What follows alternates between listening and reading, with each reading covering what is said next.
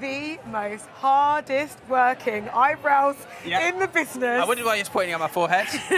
I knew a unibrow joke was on the way. It's iconic. It's iconic. Well, look, 2 brows, 2 previous BAFTA nominations. It's like you planned it. Munya, your documentary is so fantastic. How to Survive a Dictator. How important was it for you to show this other side of yourself? Because you're so used to making us laugh. Oh, yeah. And this time you really made us think and learn about you. Oh, my God. So important because, you know, Zimbabwe and my childhood in Zimbabwe, it was just unbeatable. Like, all of my, extroversion and my sense of adventure, my sense of humour, all of it comes from there. So I needed to do a film based on that, about being there. And, we got sketches in there. So, explaining colonisation via supermarket sweep. Don't know if that's been done before, but we did it. I don't think it has. But that's the thing, Munya, you bring so much light to everything you do, especially when it is around, serious stuff. So I've got to ask you, what is next on the skit list? Because, listen, people always say, the devil works fast, but Munya Chawawa works fast. Which my Christian father hates, by the way. Are you constantly thinking about what's next? All the time. Yeah, I almost wish Matt Hancock was here so I could just start thinking about a song on the spot. But generally, I'd say I'm living a bit of acting at the moment. Yes. And in the Marvel universe, we don't hear much from 5'7" heroes with massive eyebrows, and I want to see that representation. So Marvel, give me a call.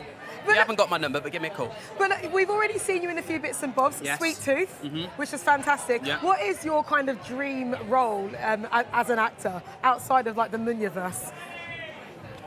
I mean, people are constantly comparing me to The Rock.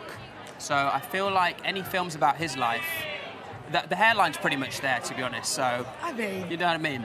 So yeah, anything to do with The Rock or any other sort of 6-foot sex god, I think is a good fit. Method. Yeah, method. I'm here for it. This is me being The Rock right now. No, I can You can feel it. I can actually smell what The Rock is cooking. Oh, too good. How about that? How about that? Okay, Munya, who is next on your list to kind of collaborate with? Because you're so cool at bringing people in as well. Oh, yeah. To your skits, to your docs. It has to be Nigella. Nigella has become one of my top 3 most popular characters. And I never knew that me talking about buttery flaps on Pancake Day would be a career breakthrough, but it has been. So, Nigella, if you're watching this, it has to happen. Mungella, I think, needs to happen. Yeah, you know? On. Let's get you microwaving together. How about that? Oh my God, yeah. If you can make that happen, free pancakes for life. Thank you.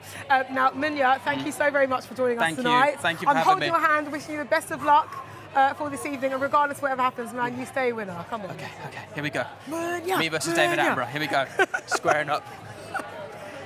Obviously, protect David Attenborough at all costs.